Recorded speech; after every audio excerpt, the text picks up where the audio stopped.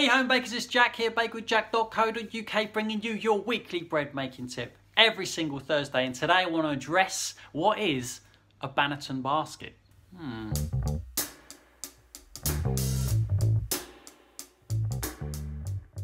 Hey you guys, welcome back, and if you're new here, thank you so much for coming along.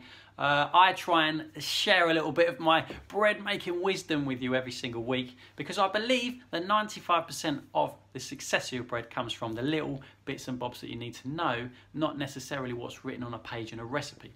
That's where the real skill comes from, and if you build up that knowledge from these little tidbit videos I bring every single week, I believe you can make amazing bread at home. Right, let's get to it. Banneton baskets. Okay, so what is a banneton? Right, a banneton is this, or you can call it a proving basket, or you can call it a banneton basket. That's what I call it. It's this, basically. Essentially, it's a basket.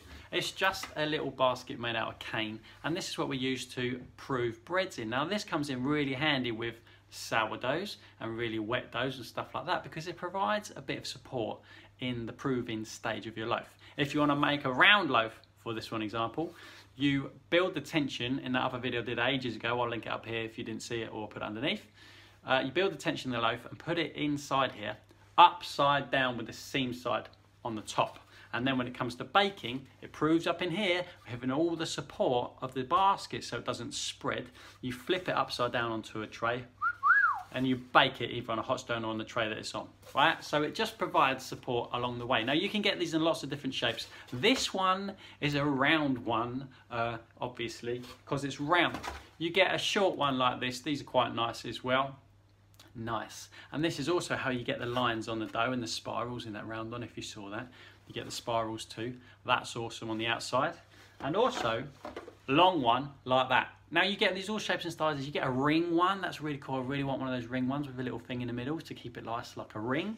You get a triangular one, I think that's a little bit weird, but you get them all different shapes and sizes. When they arrive, they should come with a little hat like this. It's a little shower cap sort of thing made out of cloth. So what you can do is dust your loaf nicely, dust your basket nicely, and rest it in the basket upside down. You can either do it on the actual wood so you get the nice markings, or, one sec, or you can put the cloth inside like this and rest it on the cloth, and then you get a bit of a different look, but you've still got to dust the cloth.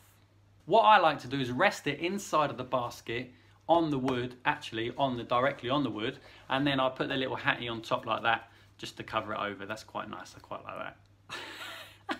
Now you don't have to use this exclusively for wet doughs, high hydration doughs, or you can make normal loaves of bread and pop it in one of these bad boys, and then just when you get that really nice look, you get the little swells in the dough and you get like the stripes or whatever, you can do it with a straight dough, and I quite like to do that too. But remember, when you are dusting up dough, regular flour, if you're using the flour that you use to make the bread, like white flour, the dough might take on that flour and then it might become sticky and stick to this. The best thing to do is use something coarse like a wholemeal flour. Some people use semolina. I quite like using semolina recently. Or rice flour, something that the dough is not going to take on and then become sticky again, especially if it's going to be in there for a long time, depending on your recipe. So there you have it. That's what a proving basket is, or a banneton basket. If you don't have one, buy one. And if you don't have one and you need one but you can't buy one, get yourself a colander. Get yourself a nice colander because it's got holes in. Put a cloth in it, dust it nicely and use that. But nothing compares to the beautiful, natural, wooden cane, wonderful banneton basket like this. It's breathable, it's wonderful, and you get those beautiful patterns on the outside of your loaf. As always, thank you so much for being here. If you've enjoyed this video, if it's helped you out, please do click that thumbs up button and subscribe if you want to see me here next week. And for those of you who see me here every week, thank you very much for seeing me here every week, and I look forward to seeing you next week. Woohoo! See ya.